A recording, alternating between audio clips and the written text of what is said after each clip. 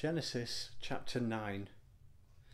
Then God blessed Noah and his sons, saying to them, "Be fruitful and increase in number and fill the earth. The fear and dread of you will fall upon all the beasts of the earth and all the birds of the air, upon every creature that moves along the ground, and upon all the fish of the sea.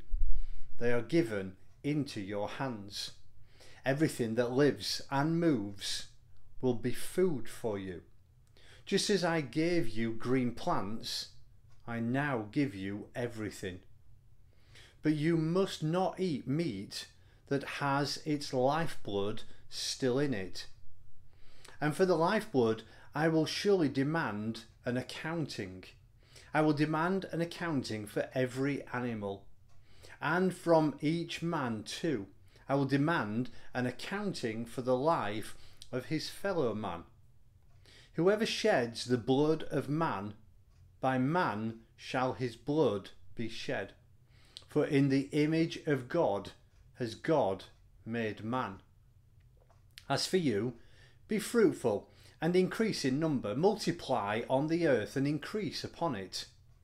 Then God said to Noah and to his sons with him, "I now establish my covenant with you and with your descendants after you, and with every living creature that was with you, the birds, the livestock, and all the wild animals, all those who came out of the ark with you, every living creature on earth.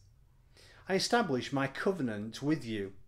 Never again will all life be cut off by the waters of a flood.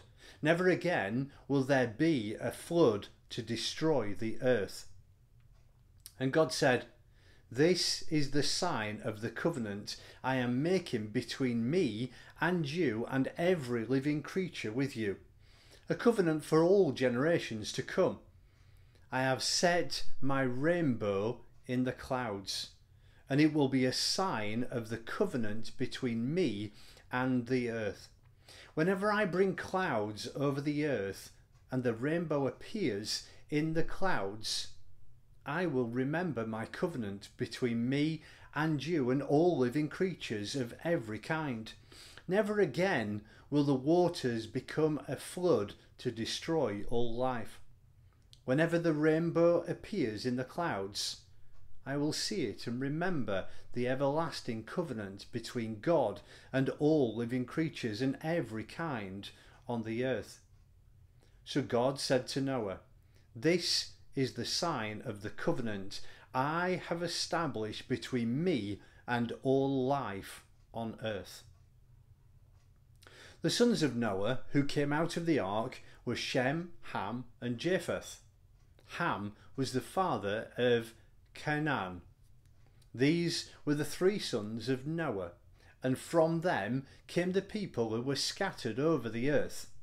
Noah, a man of the soil, proceeded to plant a vineyard. When he drank some of its wine, he became drunk and lay uncovered inside his tent.